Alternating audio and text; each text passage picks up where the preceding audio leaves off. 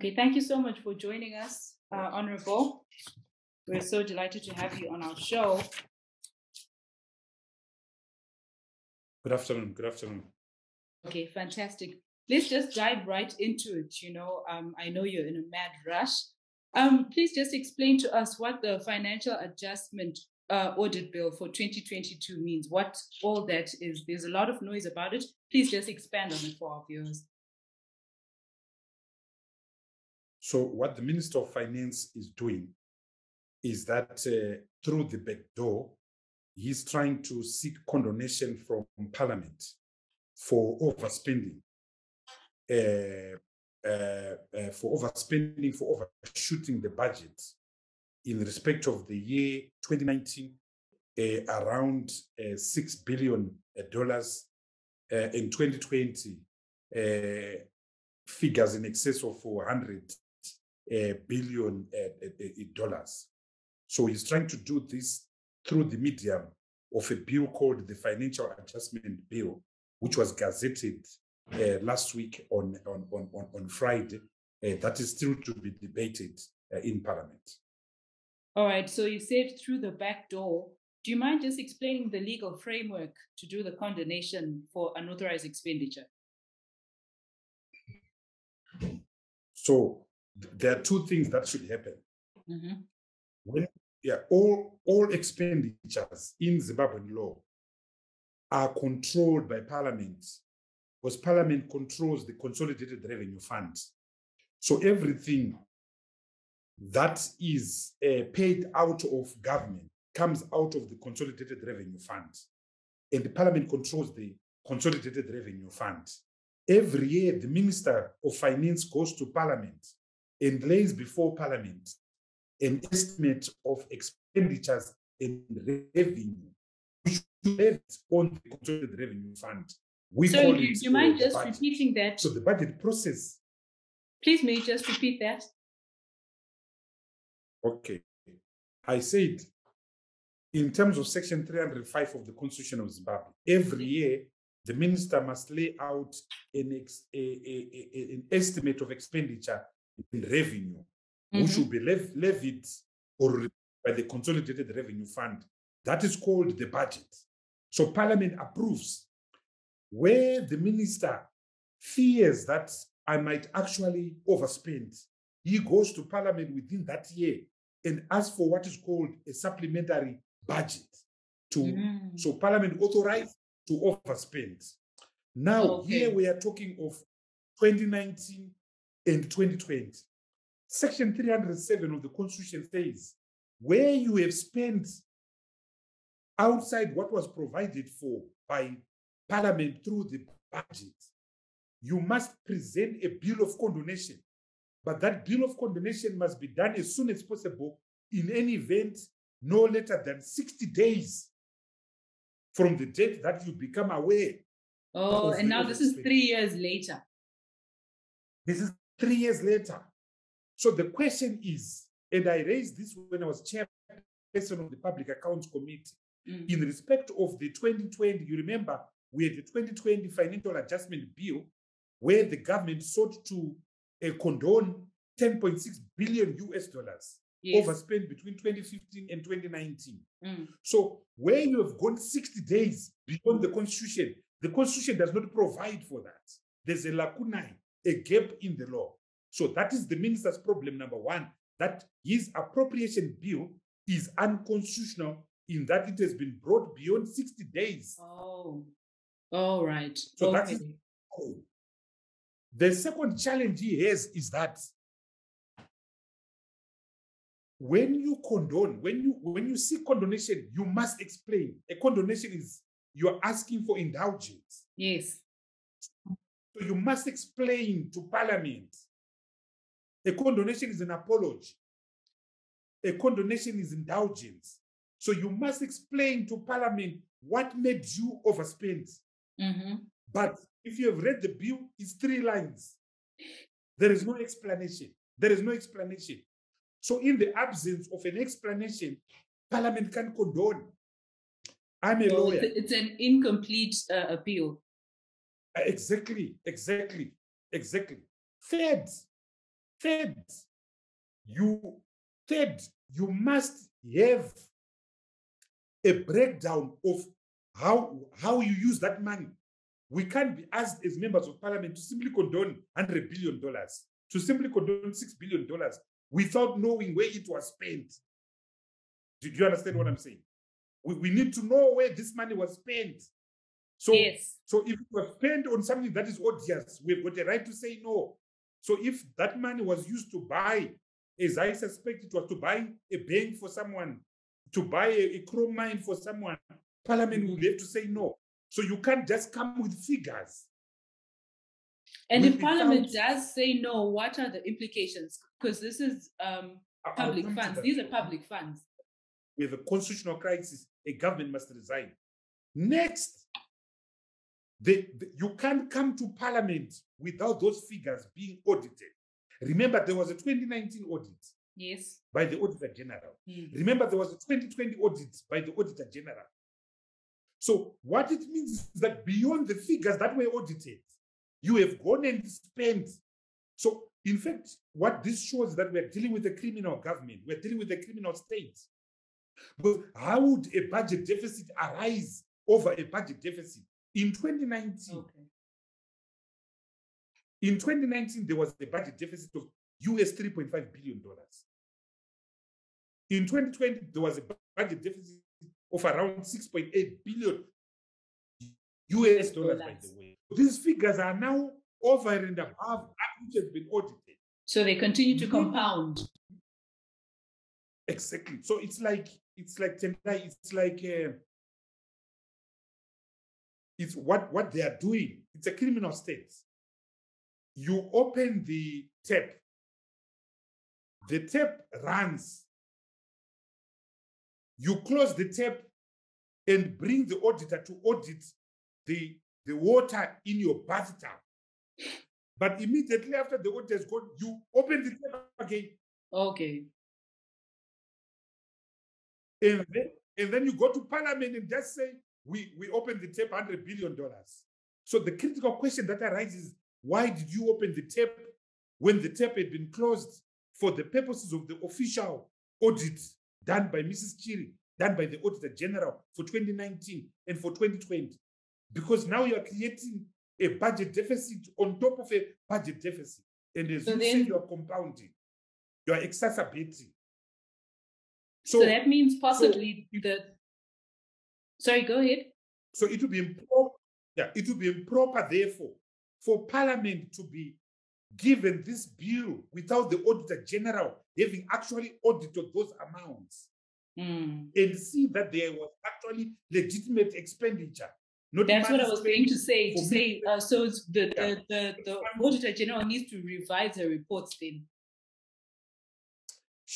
He has to audit these amounts and then retrospectively, because what it means is that the statement of accounts presented in 2019 are not genuine. The statement of accounts presented in 2020 are not genuine. Yes. Because over and above this, there was this massive expenditure that is running into billions, which the government incurred. All right, so I want to talk about... I'm talking about the law. Yes. I'm talking about the law. Yeah, I'm talking about the law. When you remember, when you are now seeking condonation, you are now seeking an appropriation from the Consolidated Revenue Fund. So in fact, you need two bills. You don't need an adjustment. You need a bill of condonation and a bill of appropriation. In other words, you need a supplementary budget for 2019 and a supplementary budget for 2020. Right. So he has gotten it all wrong. But Mutuli, I said yesterday in Parliament, Mutuli is a liar, and the Speaker asked me to withdraw.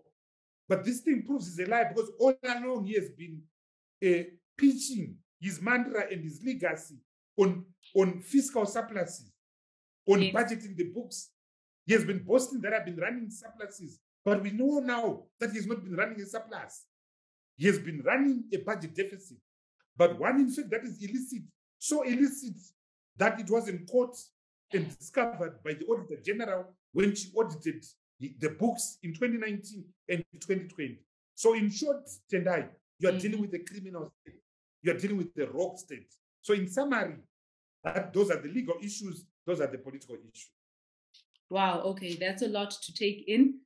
Now I want to talk about you remember you mentioned the 10 billion and the 6 billion. Let's just go back to that. And now there's this condemnation for another crazy amount of money. What are the implications of these unchecked condemnations on public debt? Number one, so remember again that the 10.6 billion, in other words, the financial adjustment of 2020 is not been passed by Parliament, because as chair of the Public Accounts Committee, I insisted that Mrs. Chile must audit them, and I don't think she has audited the figures. So that bill has not been passed. Before that bill has been passed, they bring yet another bill, for 2016, so for 2019 and for 2020. But you asked me earlier on a question which I deferred and parked. If the minister has failed to bring the adjustment bill or the condemnation bill within 60 days as is demanded by Section 307, what happens next? I submit we've got a constitutional crisis. I submit that we have a constitutional crisis, and I submit that in ordinary circumstances the government should resign, but we have a constitutional issue on our hands, and I know that lawyers will be going to court, but we do have a constitutional issue on our hands. But still, what are the implications on public debt? That's for the future, but right now, Zimbabwe is on its knees in debt. Number one, Tendai, it means that there's no credibility in our public finance management system. Because remember, this is 2022, and the government is basically saying we left out something in 2019 and 2020. But that was not the first time. In 2020, they said we left something in 2015, in 2016, in 2017. So there's no credibility with our data.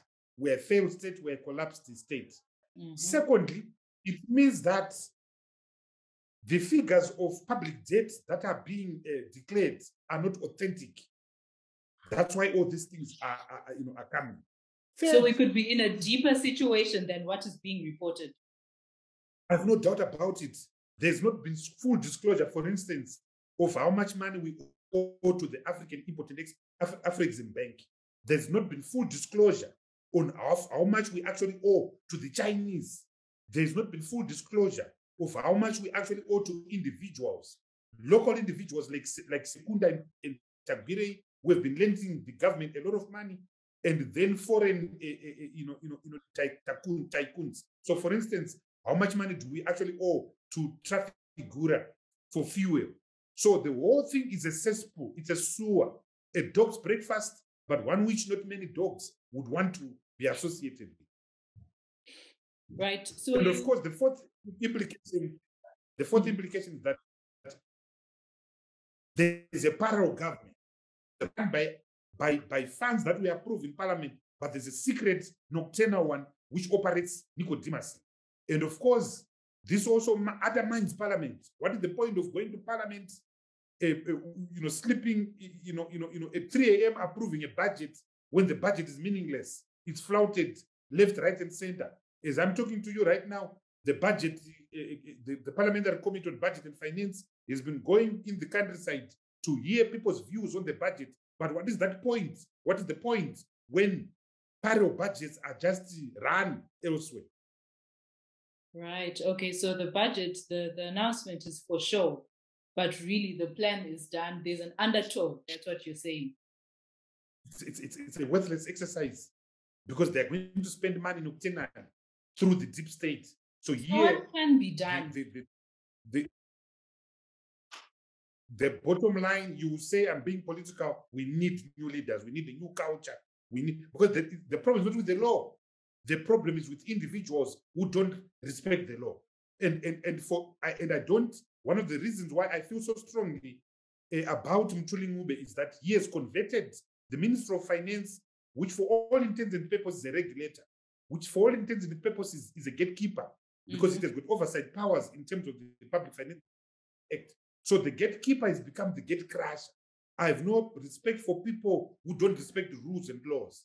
Chinamasa, for all his sins, respected the law. So the gatekeeper remained the gatekeeper. Under Mutuli Ngube, the Minister of Finance, the gatekeeper has become the gate crusher. And if you look at that finance adjustment bill, it is condonation of overspending by the Ministry of Finance, not other ministries. If you go to the 2020 financial adjustment bill, there were various ministries, agriculture, etc., etc.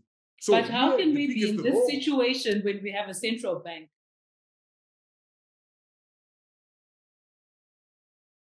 the central bank is part of the problem.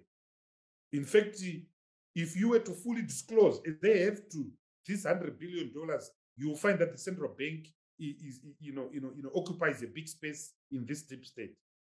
So the central bank is not clean. And also remember, the central bank is not a regulator. It doesn't regulate the Minister of Finance. So the central bank is also culpable. So you've got three gladiators, three toxic gladiators, Mtuli Ngube, John Panonguda, and George Guamatanga. I'm sorry, you said You look Professor. So you said Professor Ngube. John Mtuli Manguja. Ngube, John Panonetsa Mangunja, and George Guamatanga. Right, okay. Those are very big names. So citizens have argued that, and you are of the same opinion, that Ntuli's reported surplus is a myth. That's a lie.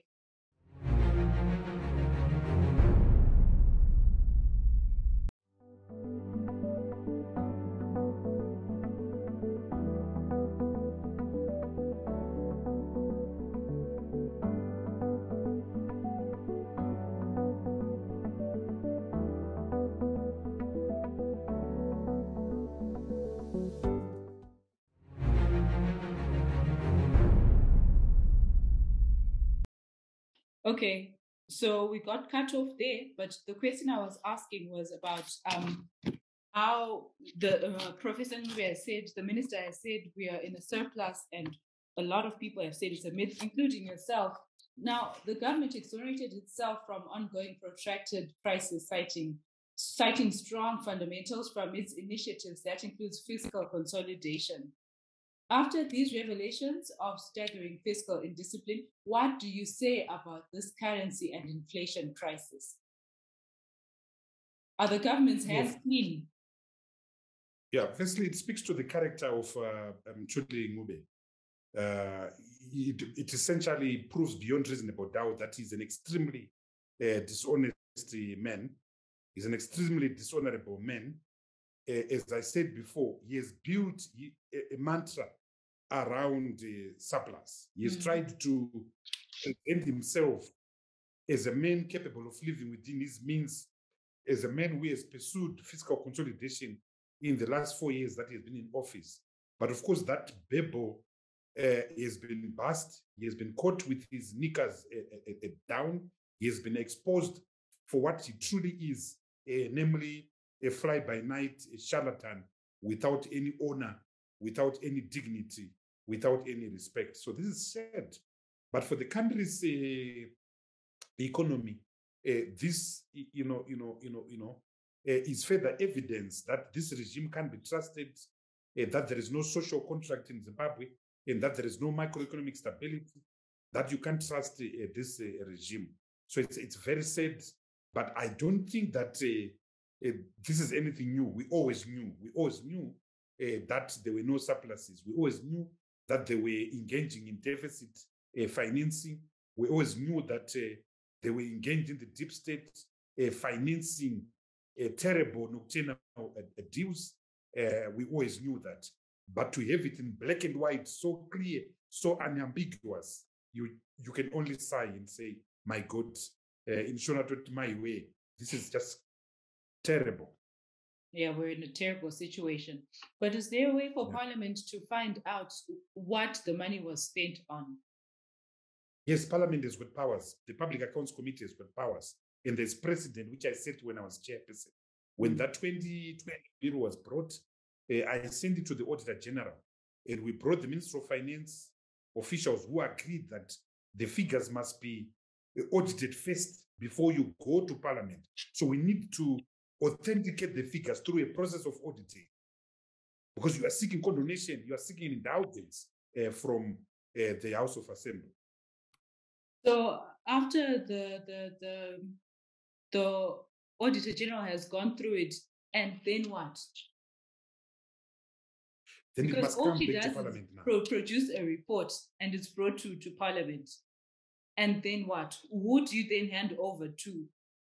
Because Parliament, some action needs to be taken. The Auditor General will do a job. So the bill is now being taken to Parliament with the Auditor General's statement. If the Auditor General qualifies those accounts and says there was fraud, there was chicanery, then of course Parliament will refuse to condone. And the Public Finance Management Act imposes personal liability on officials. It imposes criminal liabilities on officials. So everything being equal, it means that someone must fork out from his own pocket those amounts, theoretically. But of course, you and I know that this is Zimbabwe. That will not happen. But in a normal country, that's the net effect of that. You have overspent without authority, so pay. The buck stops with you. Right. Okay. Is it possible that there's going to be jail time if they can't repay? No. But there will be litigation.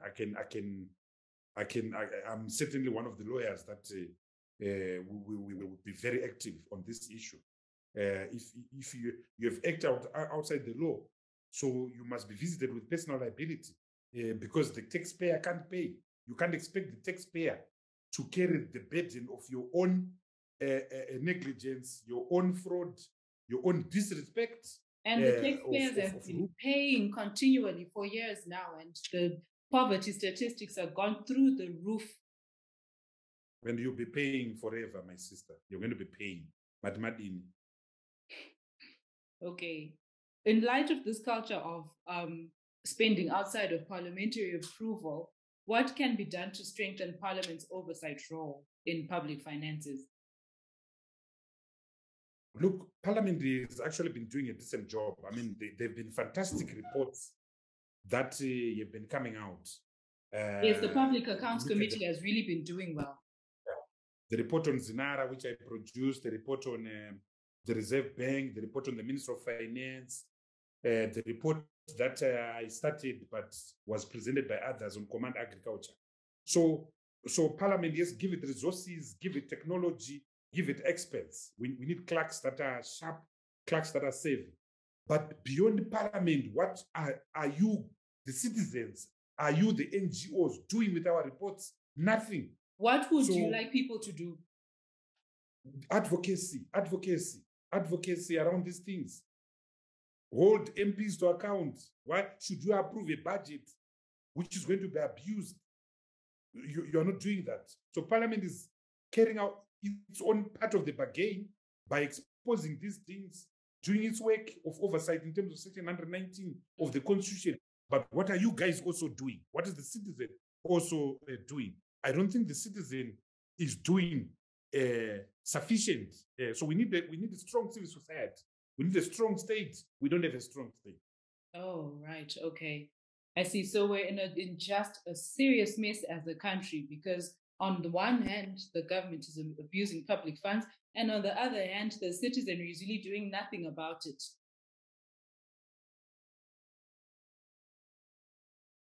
And look, for them to bring this bill, it's a measure of restraint. It's a measure of fearing Parliament. So Parliament is going to do its job. Trust me, Tendai, we're going to hit the roof. We're going to make a lot of noise. But when we do that, what is also happening outside Parliament? Nothing. So we also need advocates outside to strengthen what we are doing inside. Right. Yeah, this is terrible. We have come to the end of our interview, but before we close, we play a little game on our show. So what happens is the previous guest will ask you a question. It's a blind game. The previous guest will ask you a question, and then you answer. You have to answer. And in turn, you ask the next person the question. Right. So your question is, besides taxing the rich, what can be done to address the inequality crisis in Zimbabwe to reduce inequality in line with the SDG goal number 10, Sustainable Development Goal number 10? Let's build a strong, functional, inclusive economy. Because when you have a weak economy, you create distortions and disequilibriums. And the disequilibriums are twofold. Number one, your inequality ratios increase. Two, your corruption is also a byproduct of inequality. So it becomes a self-replicating cycle. Let's build a strong, inclusive economy with 100% employment. Then we can cut the gap between the rich and the poor, and we can achieve some of our SDG goals. How long will that take, though? This is now me asking, not the previous guest. I strongly believe, as someone who has run the Ministry of Finance, I strongly believe that you can turn around this economy and actually build a very strong economy inside 5 years. You can do that. Okay, that's decent. That's one term. Yeah, that's one term.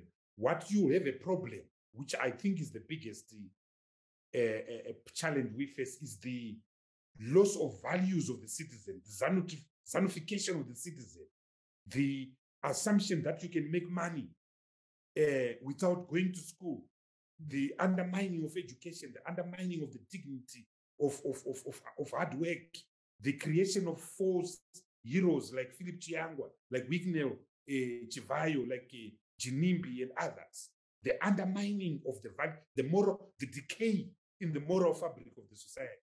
That's what worries me, because we are now creating generations that don't respect education, that don't respect the dignity of and they all aspire to be Mbinga. They all aspire to be Mbinga. They all aspire to live in Borodo, Bruco, or Shawasha. They all aspire to drive Lamborghinis and other expensive, and you have got people that think that just by dressing up and putting makeup, I can have a life. So it's a sad situation. It's a sad situation. We need to restore the dignity of hard work, the dignity of education. I grew up in poverty. I grew up in a 2-roomed house, and without education, I would have been, I don't know, possibly dead. But my parents inculcated in me the dignity of hard work, the dignity of labor, and because of education, I can speak English better than the Englishman himself. So I the dignity of hard work. Okay, all right. Thank you for that. What's your question to our next guest? I think that my question would be, how do you make the youth, who are 69% of the population, how do you make them part of this conversation? Part of the conversation around economic justice, around corruption, around illicit financial flows. How do we capture the imagination of the youth, the millennials, so that they are part of this conversation, so that they cease to be objects, but they are players? Right. I can't wait to hear what they have to say, because there's a lot of apathy. 69% is a great big part of the population. That's the majority. And within them, there's so much apathy. Put it simply, how do you capture the Instagram generation into this conversation? Yeah, maybe go to Instagram and do something there. How do you convert the makeup artist into this conversation? You have something against makeup, don't you? Absolutely not. I love mascara. What's your favorite brand? Okay, thank you so much, Honorable. Thank you, Tendai. It has been a pleasure doing this. It really has been a pleasure, and thank you for your time. I know you're in the middle of a lot right now, and we really appreciate it. Parliament, in case they might pass the PVO. Okay, thank you. Tendai. All right.